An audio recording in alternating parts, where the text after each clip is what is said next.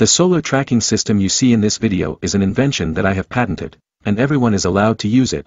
This is an incredibly accurate tracker, and has the ability of 180 degrees view of space. In this video, I will focus on the photocell pages. Thank you for liking and subscribing to the video. Watch the previous and next video to complete the tracker topic. Wishing you success. Ebrahim Hashemi. Hello my friends. Welcome to the Fixed Focus program. I am Ebrahim Hashemi, and this is another episode of Fixed Focus program.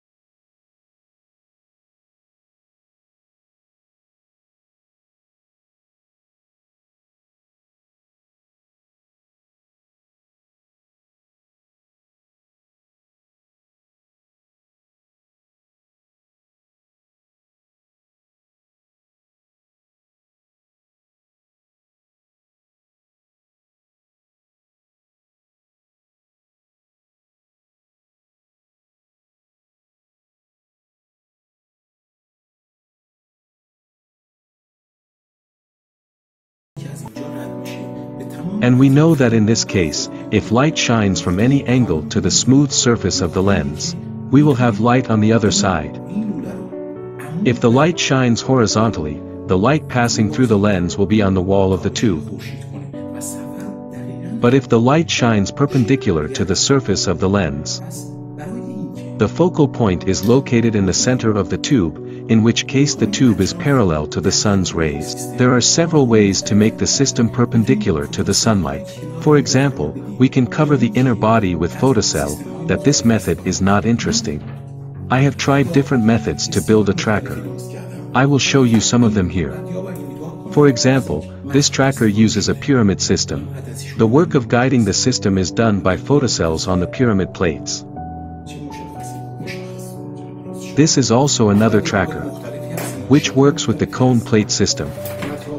And building a conical system is a difficult task. This tracker is also made with a small lens. That's why its length is short. This is another tracker I have. This tracker works with a step system. This is another large tracker I have.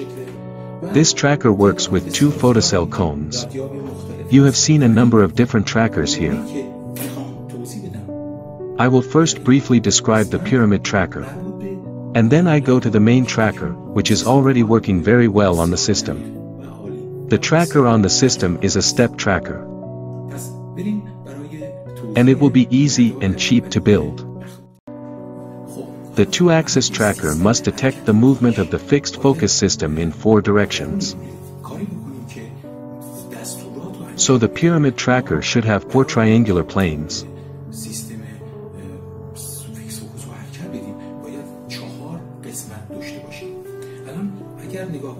As you can see, this pyramid tracker has 4 separate photocell plates.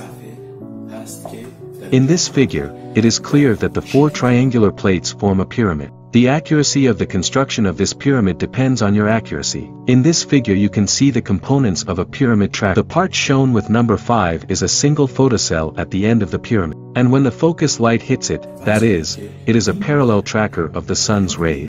Suppose this is a tracker that is to be installed on a fixed focus system. The tracker should be perpendicular to the dish plate.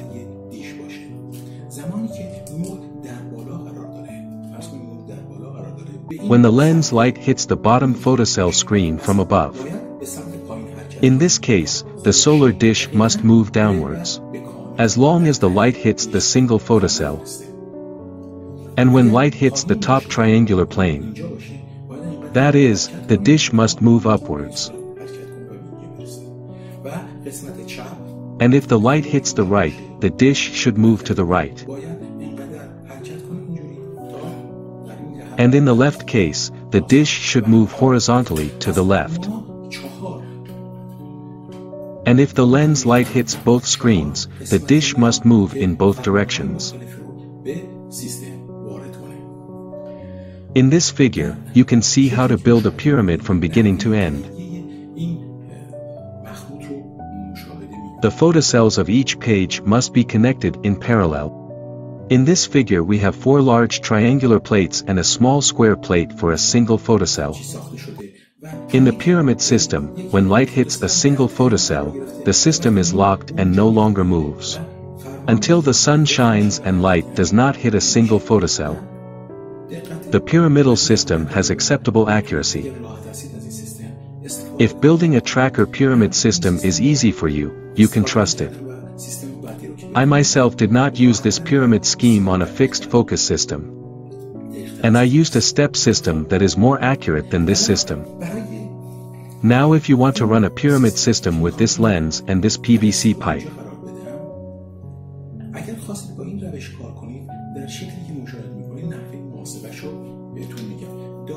first we measure the inside diameter of the pipe. The inner diameter of this pipe is 36 millimeters. In this figure, the value of the base of the triangle is approximately 25.45 millimeters, and the height of the triangle, taking into account the outer edge of the lens, is 60 millimeters. This is a pyramidal system, and you can do this conically. Of course, building a conical system is a bit difficult, and you have to use a conical shape like a funnel. And this pyramid scheme is not a bad system and it is reliable. Well, let's move on to the new stepping system. The pyramid method uses a large number of photocells, and it takes more effort to make.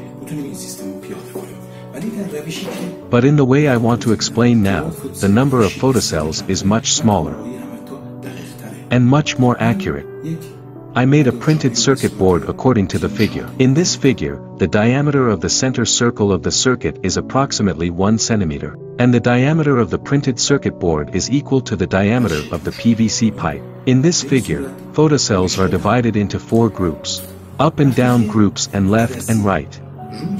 This circuit accommodates 28 photocells. When the lens is placed on the tube, if light hits the lens from the horizon, an image of light appears on the wall of the tube. Now we can place a series of photocells near the lens. This circular circuit does this for us. From any horizontal direction where light is emitted, a number of photocells related to the same angle are activated.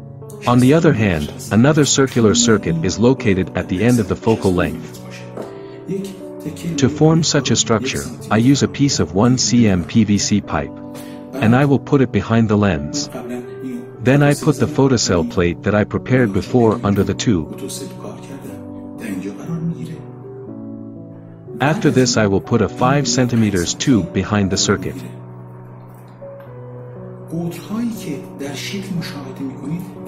In this figure, you can see the order of the components.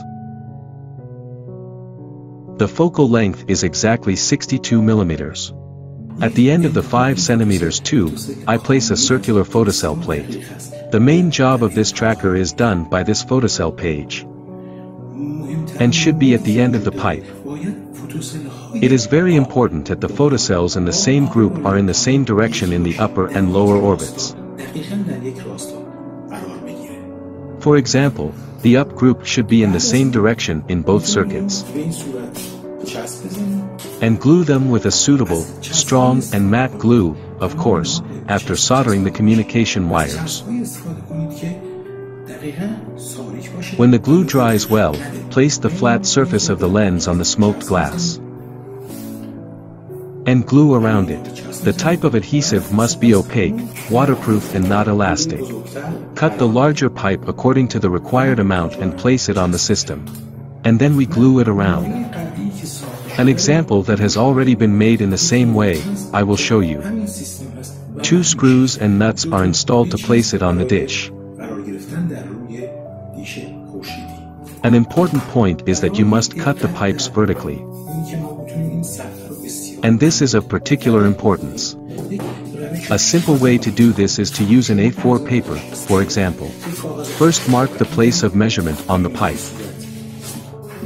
Then wrap the paper around the tube. Do this so that the edges of the paper are exactly on top of each other.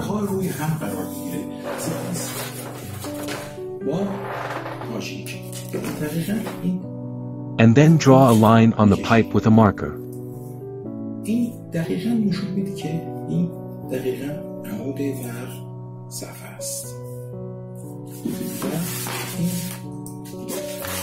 And then we can cut from the pipeline.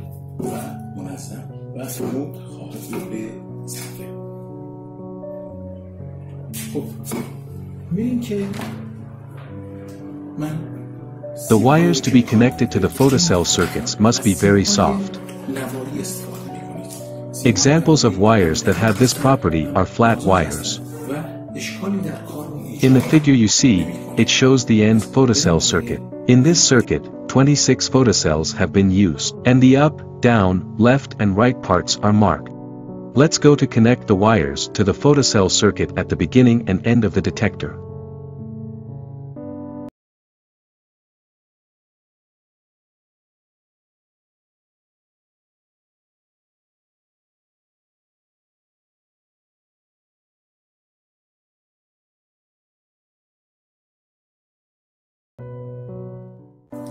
Well, now the wires are soldered. The output of each photocell page must be 5 strands of wire. One is common and the other is up, down, left, right. All wires of the same name on the 2 plates must be connected. Finally, the tracker output will have 5 wires. The important thing is before you put the parts together, all photocells must be tested. Because the photocell may not work due to solder heat.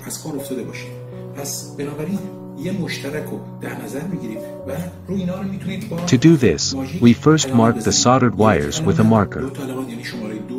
The common wire with 1 line and up with 2 lines and down with 3 lines as well as the other 2. We do this for both photocell pages. Well, to test, first connect the common wire to an ohmmeter probe and the other probe, for example, to the up group. We prepare a piece of cardboard that light does not pass through it, then we make a small hole in the middle. We place the whole of this cardboard on each of these photocells. Set the ohmmeter to a factor of 100.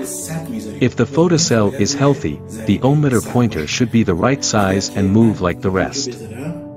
And if the ohmmeter pointer moves a little, it means that the photocell has a problem and needs to be replaced. It should be noted that we used the smallest photocells available in the market. And it is better to test the photocells before installing them. And select photocells that are in an ohmic range. For accuracy in the cartoon, you can see the exact size of the photocell used in this figure. Another thing we need to do is put a mark in the top-up area and at the edge of the fiber circuit. We do the same for the bottom photocell page. Well, the top photocell plate is located behind the 1 cm tube. When we want to put a 5 cm pipe behind it, the wires are annoying. So we have to drill a small piece of the edge of the 5 cm pipe. Of course, be careful not to place the wires in front of the center hole of the photocell circuit.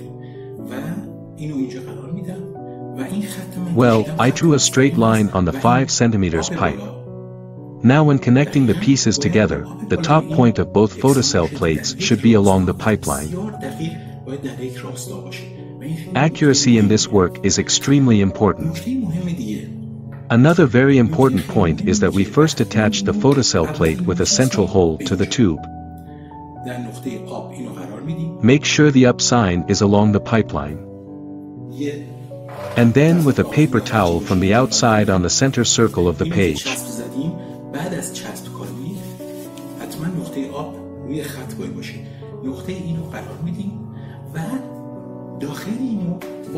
And now we paint the inside of the tube with matte black spray paint. In fact, there should be no light reflection in the tube. It means a dark room without reflection. And after the paint dries, we look inside the tube so that there is no reflection.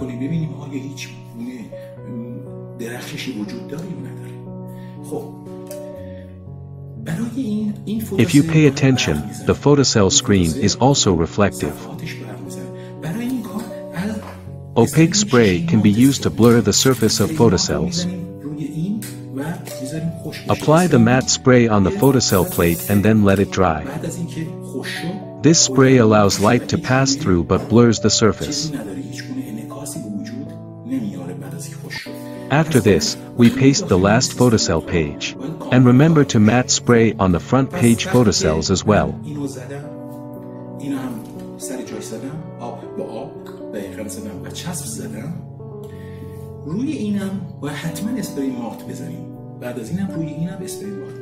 Then attach the lens with a 1 cm tube.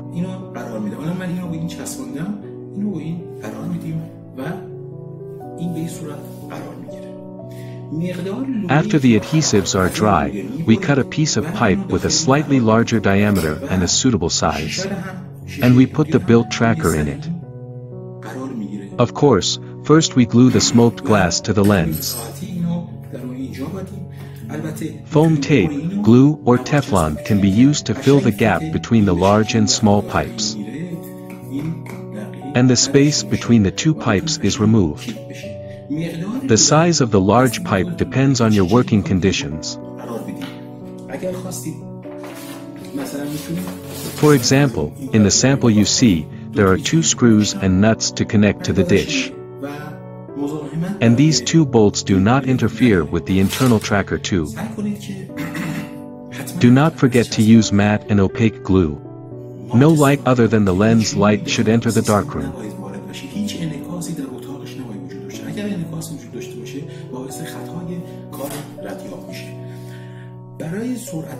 For speed and accuracy in the cartoon, you can first use 1, 2, 3 adhesives. And then apply the original glue on it.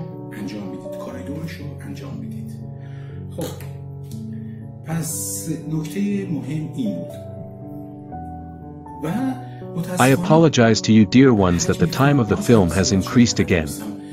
And I could not explain the tracker control circuit in this section. Of course, the tracker is the most important part, and the control circuit can be a simple comparator circuit. In the next program, I will focus on the control circuit. Any part of the video that was not understood, leave me a comment so I can respond as soon as possible. My whole effort is to be able to explain all the parts of a fixed focus solar system. I hope the programs have been useful for you so far. So until the next program, goodbye.